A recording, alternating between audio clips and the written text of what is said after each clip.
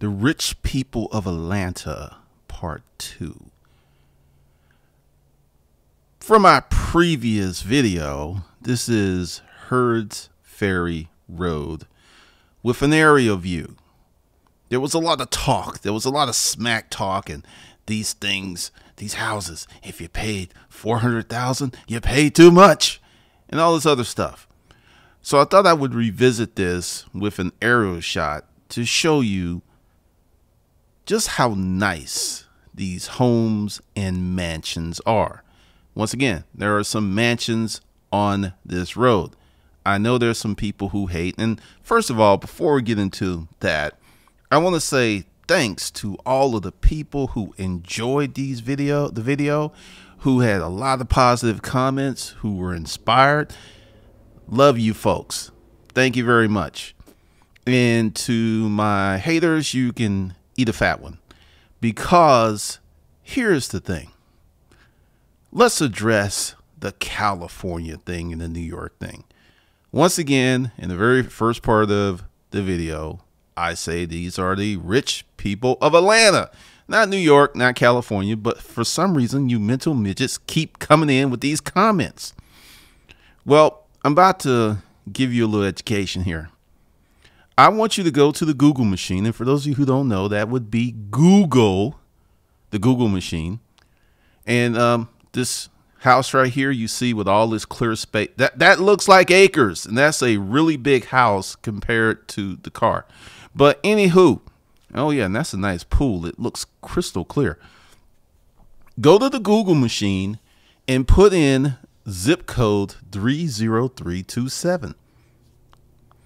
And you will see that this is one of the wealthiest zip codes in the United States. Not just Georgia, but Georgia, North Carolina, Mississippi, Alabama, Tennessee, and there's a few zip codes in Florida that are greater. I think it's 1 or 2. So in the whole South, from DC on down, this is one of the richest zip codes. And what does that mean? Well, what it means is there is a huge concentration of people with means.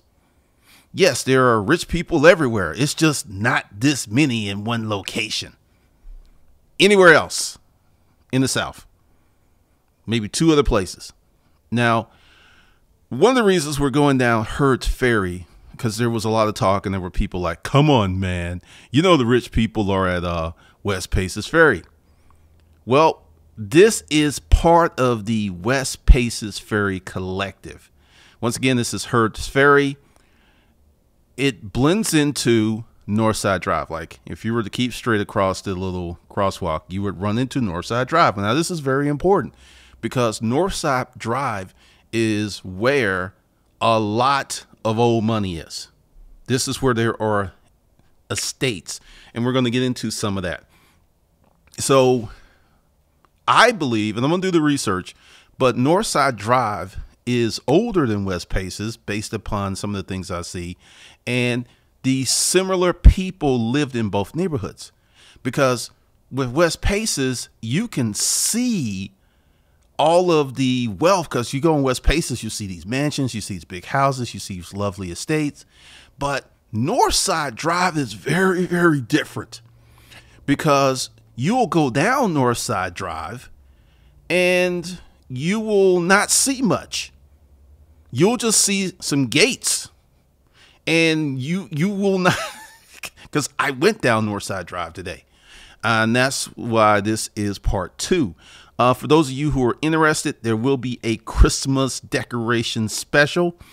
I'm probably going to get some help, because I knew that Northside Drive was going to be difficult, because all you see is driveways, so you really can't see anything. And getting out and walking on people's private property is not the best thing. And that would be me down there. Because, right, you know, just a little thing with the drone. You got to be real careful with the drone. Like I have to, I'm on private property, but there's nobody there. Now we are on Northside. Well, we're off now, Northside Drive. What I'm trying to show you is one of the estates. Now, these are older homes, and it's kind of difficult because Northside Drive is like part of a mountain. So there's a lot of hills and valleys. So it was really hard to get good shots of everything. But one of the things that is so interesting about this neighborhood is the age. Now, right there across the street, that's a mansion on the hill. It's a mansion on the hill. And I had to be very stealthy. I had to be, because essentially what I did was took the camera, and I have these a mount that I can put on my window, and that's how I got away with it. Because I can't just like be riding around with a camera walking in people's yards and stuff. That just caused a lot of attention. Now, fortunately, I have a BMW SUV, so it blends into the neighborhood because I'm out here doing this stuff and no one really pays me any attention because I look like I fit. But you will see this over and over again. Now, this is the first part of Northside Drive. I'll show you when we get to Mount Parent, because all of this stuff will make sense after I do all of them. Now, you will see many, many homes like this in this area. Homes that are behind gates, homes that are bodaciously big. Now I've lived in this area. And for those of you who are fighting with me, I live in the neighborhood. You don't. So you're offering your opinion to compare and contrast against my facts. I live here. I've lived here for 12 years. I know what's going on in my neighborhood. I just had to get that off my chest because one of the reasons I'm doing this, many of you have heard of the book, The Millionaire Next Door, which talks about how all of these invisible millionaires are very similar to you. They drive Fords, they shop at J.C. Penney's. And like I said, I've lived in this neighborhood 12 years with millionaires, and they don't live like that. They don't. It's just, no, it's false, right? And I was just wondering why do people like keep saying this? The best way to become wealthy is to save money. Newsflash. If you are not making $2 or $3 million a year and saving $500,000, it's going to be very hard for you to save your way to wealth. Also, it's going to be very hard for you to invest your way to wealth if you don't have a high income. And I think this is one of the things that people just don't talk about. And from living in the neighborhood for 12 years, many of these people are business owners. They're small business owners. Time and time again, I run into someone that's like, oh yeah, I live here. We start talking and they own a business. Like overwhelmingly, when I meet someone, they own a business, or there's some old money here. There's some people who've inherited. And when I'm slowing this down to show you, because see, they're going to build a mansion here. They're grading the land. I can already tell you what they're going to build there. And over here, people actually buy lots and the house will never be built on it. They create their own buffer zones. I know this is crazy, but this is what they do. And like I said, this whole neighborhood is like this. Street after street after street. There are no trailer parks. There are no apartments. There are very few townhomes. And this is the continuity, like right here. This is a lot that they could build a mansion on, right? And I believe that these folks, and the reason I slowed it down, because like I said, I'm driving at normal speed. I'm trying to be inconspicuous. I'm not trying to cause a lot of attention to myself. But I believe those people in that mansion bought that lot next door so they could control who lives next to them. And this, I believe, was here first. But once again, and see something else too. You notice the large mailboxes, right? Business owners.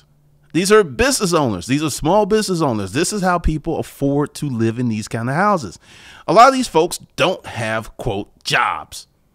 And the people who do have jobs, they're like CEOs, VPs. They're making $1 million, 2, 3, 4 million a year. And, you know, there's just not that many jobs that pay like that. Okay. And once again, this is another estate. And then, because once again, I'm not trying to like roll up on someone's house and like, hey, do you mind if I take the drone up and film? Like, no.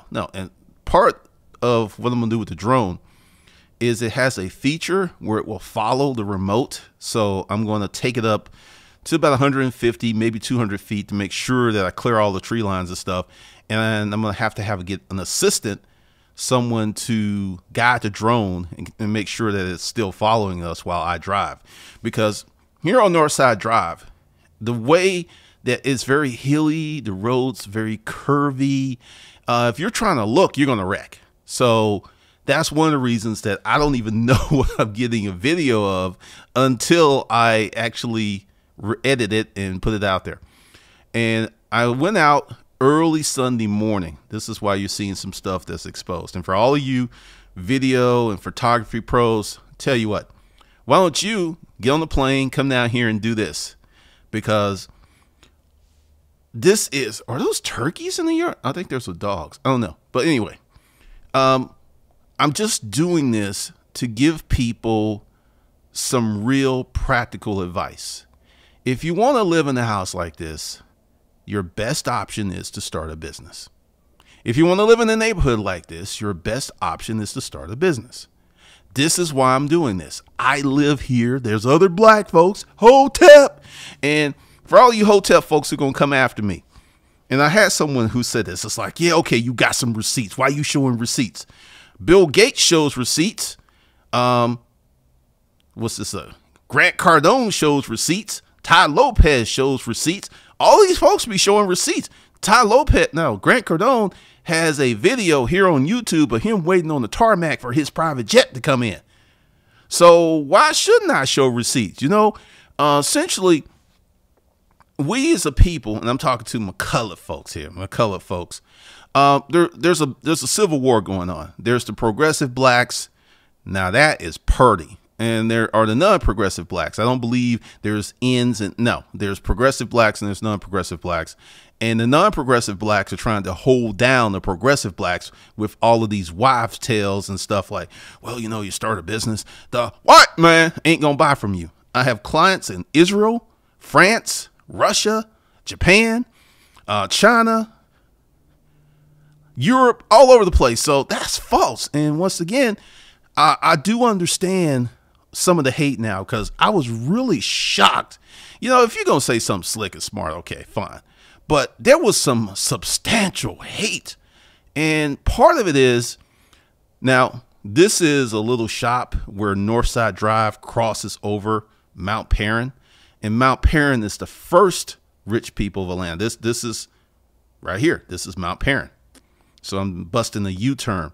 And I'm just trying to show you that once you cross over, because I will do the other side of Northside Drive, because that is going to be crazy, because that's an older part of Atlanta. And I'm not trying to make these things outrageously long, because I know some of you is like, hey, all of these are just on the street. I didn't go down all these side streets because this video would be like 7 hours long. I'm just giving you the highlights, just giving you the game of how these people live and what you need to do to get here. You're not going to get here in Bitcoin. And let's talk about some Bitcoin. 2017, I sold all my Bitcoin, and people's like, you're crazy. You need to hold on, right? And Bitcoin, in my opinion, is based on nothing right now. The underlying technology of cryptocurrency is real, and I think in 15, 20 years it's going to be the thing. And if you buy some Bitcoin or altcoins and just hold on to it, and here's something else. Do not be going out to get a loan to buy some Bitcoin.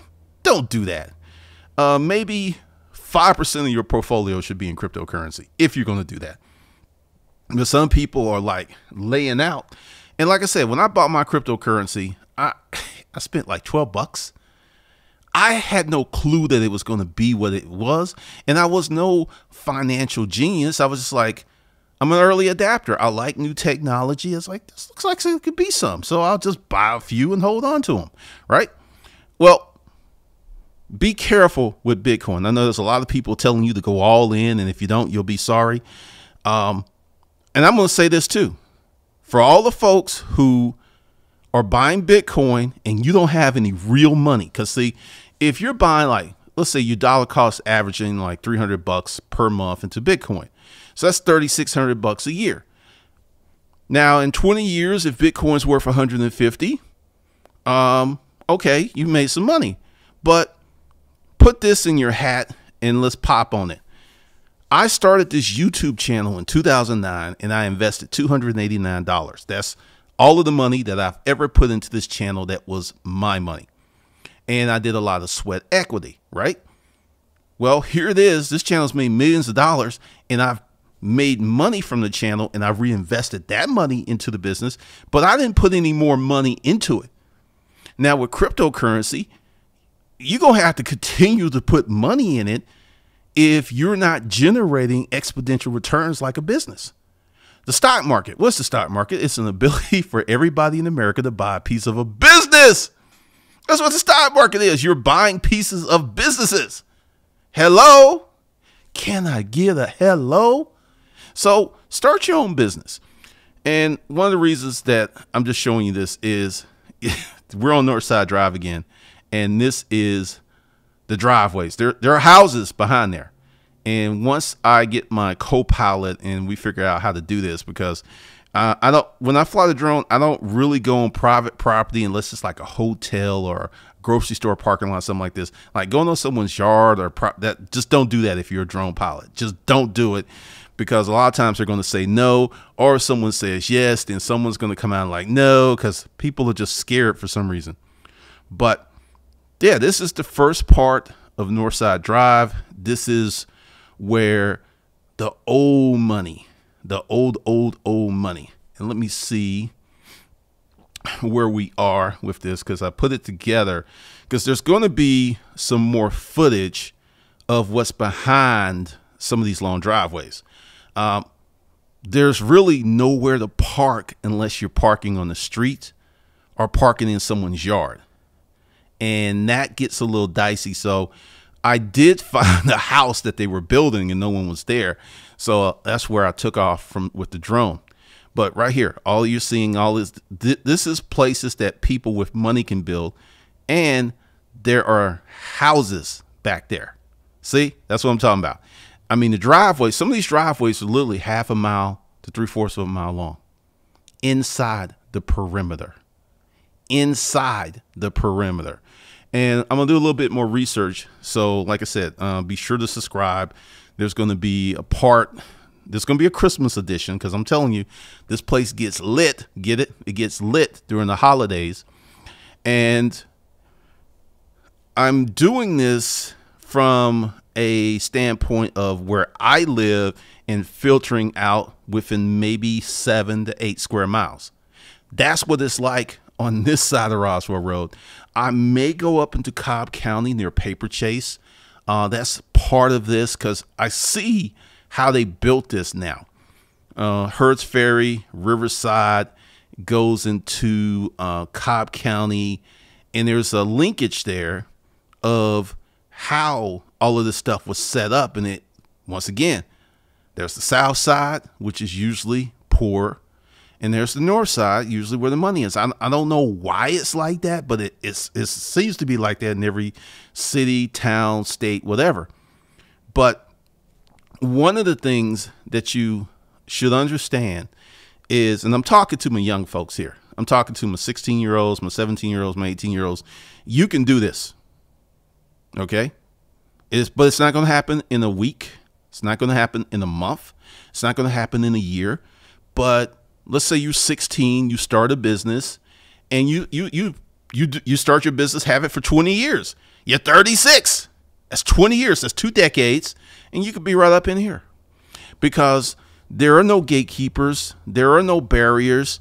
You could be a woman. You could be a man. You could be handicapped. You could be blind. You could be trans. You can get this. But the thing is, What kills most people is their expectations are so concentrated. It's like, I should be able to do this in a week. Well, I should be able to do this in a few years. The reality is, and many of these people who live here are older. It took them 20, 30 years to get here, unless they inherited the property from mom and dad. That's just the reality. And many people don't want to hear that. It's like these G.G. Wentworth commercials, like, I want my money now, I want my cash now. But to my young people, once again, if you see this video, all right, this is where I am being very risky, because they're building a house here, and because there's just one part of Northside Drive, just like literally 3 miles, where you see nothing, but there are houses there. They're just like, as we're about to see. And then there's some other things too. Notice how tall these trees are. These houses have been here a long time. Think about that. All right. So this is one house that's behind one of these long driveways. And for the folks who don't know what acres are, those are acres right there. See? Now look at the car and look at the size of the pool. Look at the house. And there's another one right there. But I was running. There was some kind of interference here, so I didn't want to like lose the drone or anything. But yeah, there are houses all up and down the street. But once again, you see these trees because they've been here for a long time. They've been here. And here's another one. Because all of these trees, you just can't see it. But this is one house. That whole complex is one house. Once again, these are mansions. These are mansions. And for people, to my haters, let's have a little chit chat. You don't have to hate. You just have to focus. You have to start changing your behaviors. You have to become better than what you were, because I understand why you hate me, and I understand the mean comments. And once again, I'm taking a drone here because there is one house behind these. Wait for it. Wait for it. Wait for it. Wait for it. Wait for it. I thought that was 2 gates. Never mind. I messed up there, but I didn't actually get that. But there's 2 gates. That was a private basketball court, and you'll see these folks have tennis courts and stuff. But back to the haters. Once again, change who you are. Do not sit there and just be mad because someone's doing better than you. I'm 52 years old, and I grew up in an era where if someone was better than you, you just had to go, they were better than you, and then you would have to figure out how you could get better. That's called competition. There are many of you who feel for some reason that you're supposed to be on some serious level without any work, without any accomplishment, just because your mama told you were cute. It don't work like that. This is the real world. If you want this, and many people want this, and many people can have this, you're just looking at a 10 to 30 year journey. I'm just keeping it a buck, as they say on these internet streets. This ain't going to happen when you're in your 20s unless you're a genius. And there's some of you who are geniuses, and this will happen. But the reality is, you're going to have to put out to get to this level. You're going to have to really be magnificent in what you do. I mean, the reality is, for you to excel, you're going to have to start adapting some better behaviors. You're going to have to start making some good decisions. First things you should do is get those 5 checking accounts and start treating your personal life as a business and managing your money correctly and making sure your credit is straight. And don't try to live on credit. What you want to do is try to make more money. You need to play these, what I call money games. Like, if I want to do something, I'll sit down and figure out, like, how can I create a new source of income versus trying to shoehorn that desire into my life.